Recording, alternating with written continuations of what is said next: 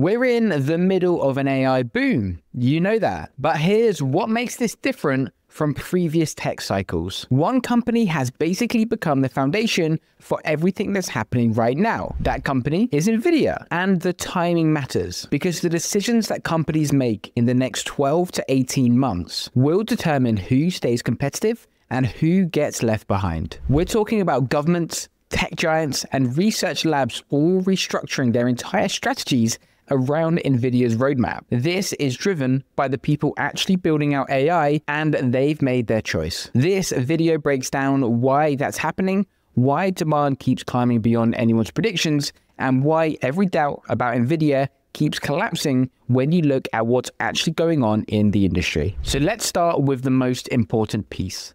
Why everyone depends on Nvidia in the first place. Nvidia has become the default platform for anyone building advanced AI systems. Walk into OpenAI, Anthropic, Tesla's AI team, or any major robotics lab, and you'll see the same thing. Everyone's building on Nvidia, not just using their chips. I mean, their entire workflow runs on Nvidia's tools. And here's why that happened. When you're training a model, you're working inside Nvidia's environment. When you're testing it, Nvidia's simulators. Running experiments, Nvidia's frameworks. Deploying at scale, Nvidia's infant stack. They own every step of the process. That familiarity creates massive inertia. Switching away doesn't just mean buying different hardware, it means rebuilding years of accumulated expertise and tooling. For most teams, that's basically unthinkable. Nvidia also delivers something developers need badly: reliability. When a new model architecture drops or someone invents a better inference technique, teams assume Nvidia will support it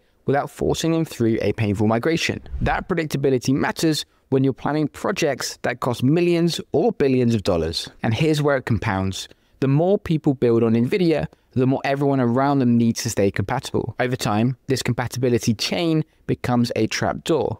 Once you're inside the Nvidia ecosystem, leaving it means breaking everything you've already built. Decisions about data centers, about hiring, about long-term roadmaps, they all get shaped by Nvidia's ecosystem. As AI scales up, organizations can't afford uncertainty in the foundation of their most expensive products. Nvidia removes that uncertainty. Their hardware, software, networking, compilers, and optimization all work together in a way that rewards you for staying inside the system. This isn't a temporary advantage that competitors can just copy, it's structural. The industry has matured around Nvidia's rhythm, and that rhythm now dictates how fast breakthroughs can actually happen. When the foundation of progress aligns with a single platform, that platform becomes the center of gravity for everything. Now, I'm not exaggerating the dependency.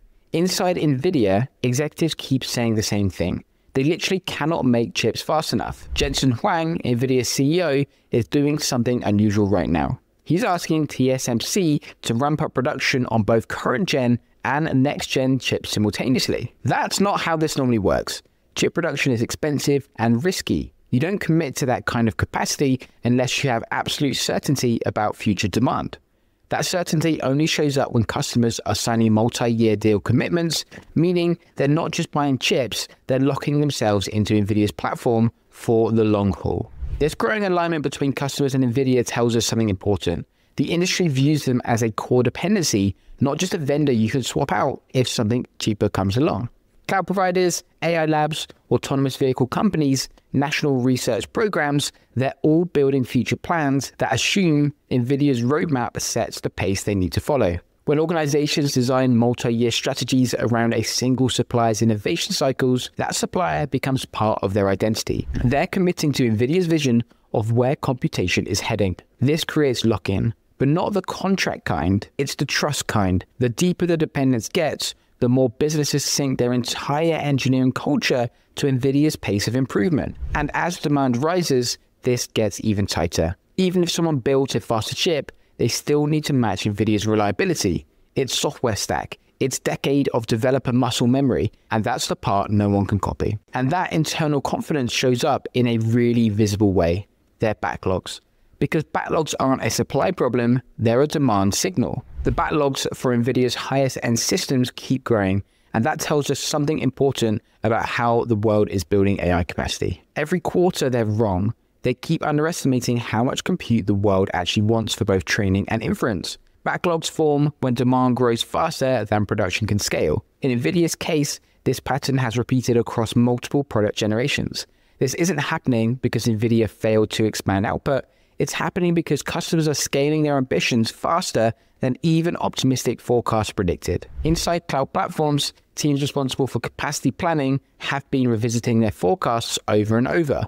Why? Because user demand for AI-powered applications keeps accelerating. Once everyday services start relying on AI models, the workload becomes continuous instead of seasonal.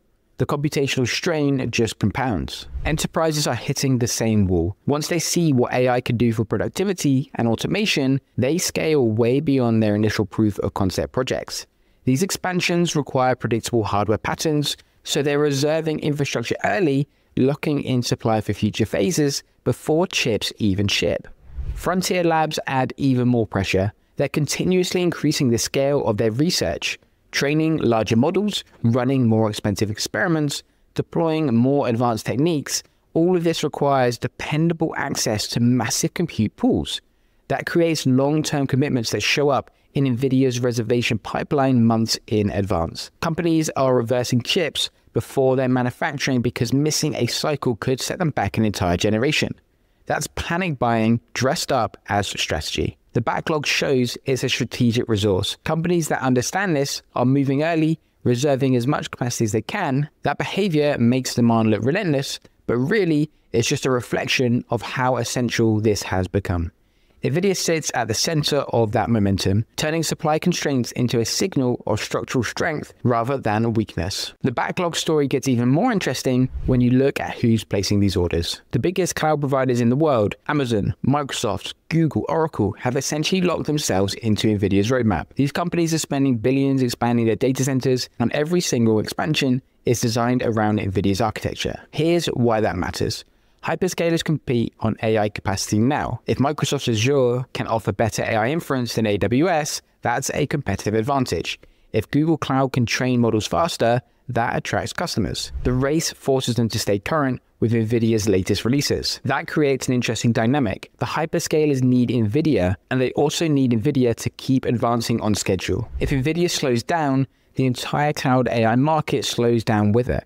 If Nvidia accelerates, everyone else has to speed up to keep pace. This dependency shows up in capital expenditure numbers. Cloud providers are allocating massive portions of their infrastructure budget specifically to Nvidia systems. They're multi-year commitments that assume Nvidia remains the technological ceiling they need to reach. The hyperscalers have essentially become extensions of Nvidia's distribution model. When Nvidia moves, they move. Their partners anchored to the same technological trajectory. That gives Nvidia enormous influence over the pace and direction of cloud AI development. But that's only part of the story.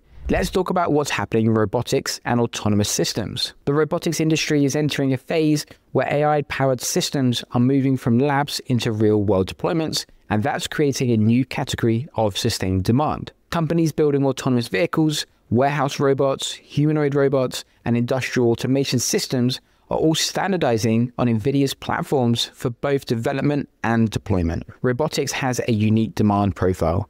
Unlike cloud AI, where compute happens in data centers, robots need to process information in real time on the edge in unpredictable environments. That requires specialist hardware that can handle complex perception, decision-making, and control loops simultaneously. Nvidia built specifically for this.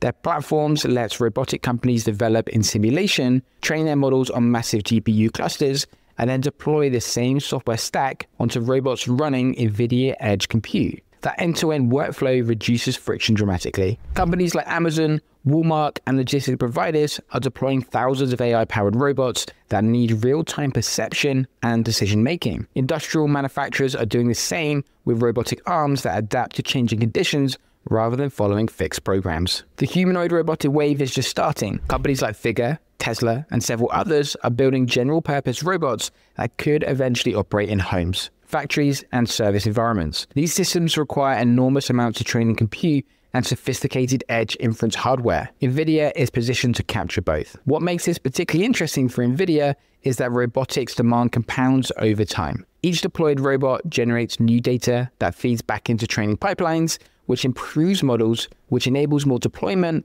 It's a flywheel that accelerates as the industry matures. And robotics companies are making long-term commitments. When you're designing a robot platform, you're choosing an ecosystem you'll build on for years. That creates the same lock-in dynamics we see in cloud and enterprise, but with even longer time horizons. Now let's talk about what happened with some institutional investors and why it doesn't matter as much as headlines suggest. Some institutional investors trimmed Nvidia positions recently, and that created headlines. While a handful of funds reduced exposure, the overwhelming majority of large institutional investors maintained or increased their Nvidia holdings. Total institutional ownership remains at historically high levels. So here's what actually happened. A few high-profile funds took some profits after Nvidia's massive run-up. That's normal portfolio management when a position becomes too large relative to your fund size. You trim to manage risk. It doesn't mean they lost confidence in the company. What matters more is what the majority of institutional capital is doing. And that capital continues treating Nvidia as a foundational holding. Funds that specialize in long-term technological transformation view Nvidia as a core pillar of the AI economy. They maintain exposure because the company sits as the intersection of several powerful trends like accelerated computing, frontier model training, next-generation simulation, and rapid deployment of intelligence into consumer and enterprise applications. Infrastructure funds have also been entering the AI sector with major commitments to build new data centers. These projects require specialist hardware, and the contractors designing these facilities consistently build around Nvidia systems. That reinforces institutional belief that Nvidia will remain a central beneficiary of global AI infrastructure build-out. Many institutional investors also understand that Nvidia's value is about the entire ecosystem the company built. They view the stock as a bet on the world's growing dependence on computation, not as a traditional semiconductor play. That perspective encourages them to hold large positions even during volatility. Short-term selling by one or two funds doesn't change the long-term trajectory. What matters is the behavior of the broader institutional base, and that base continues treating Nvidia as a foundational asset in the shift towards an AI-powered economy. The rotation of one or two funds becomes irrelevant when the overwhelming majority of institutional capital remains aligned with the company's future. One of our clients started with zero audience. Now they're doing $100,000 months thanks to YouTube. And they're not alone. We've helped 3 businesses hit that level just by growing them a YouTube channel. Want to see how this could work for your business? Book a call with me below.